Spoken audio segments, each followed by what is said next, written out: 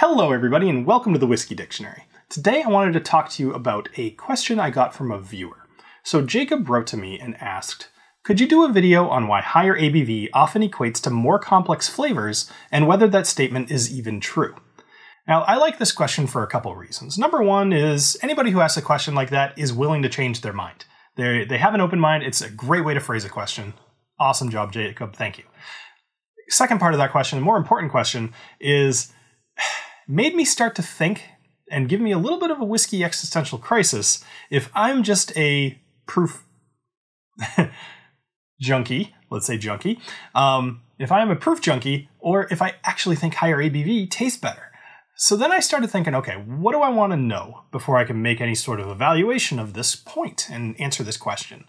For me, as with this channel and kind of the core point of this channel, I dug into the history. Why does higher ABV whiskeys even exist? And the answer is kind of easy, right?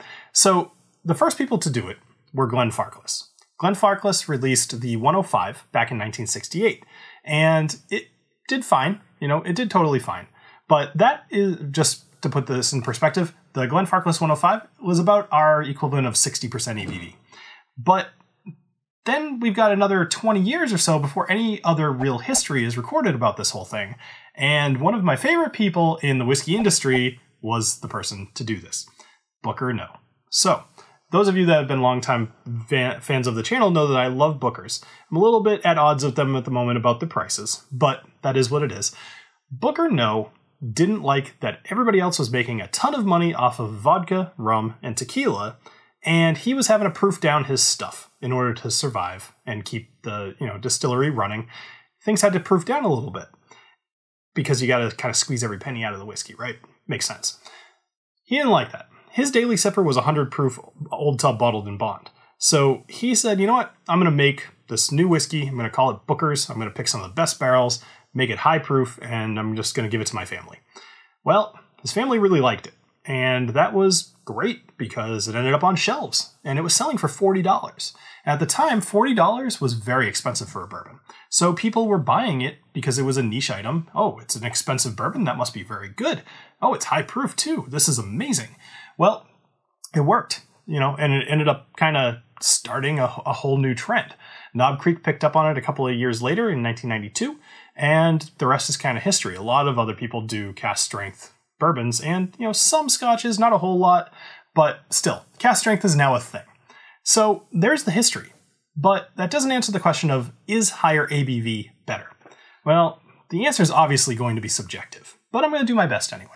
So beside the history, I had to do some other kind of research, and that research involved these bottles here.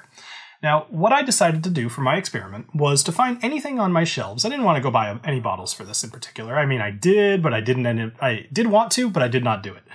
I found anything I had that had both an equivalent non-cask strength and cask strength. For example, you've got the Redbreast 12 and the Redbreast 12 cask strength, right? It's the exact same whiskey, just higher proof. Obviously, you can't dial things into the batch unless you got really lucky, but you can only get so much.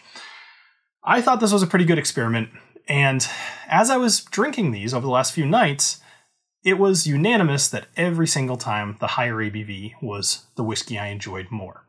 So that seems pretty good evidence that higher ABV is something at least I enjoy more.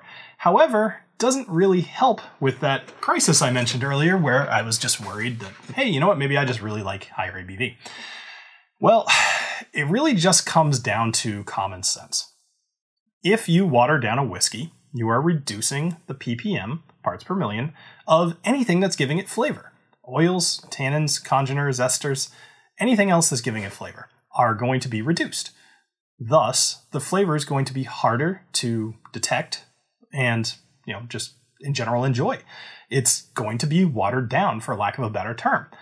So that kind of does it for the answer. Higher ABV, in my opinion, is better if you like high proof whiskeys because there's more flavor. It hasn't been watered down. There's the side effect that you get to kind of play with your own whiskey and make the proof whatever you want by adding water, which is a fun little experiment.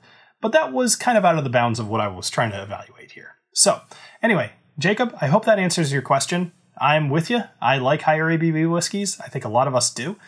But all in all, it just comes down to water. So thank you all for joining me here on the Whiskey Dictionary, and I hope you have a great rest of your night. Cheers.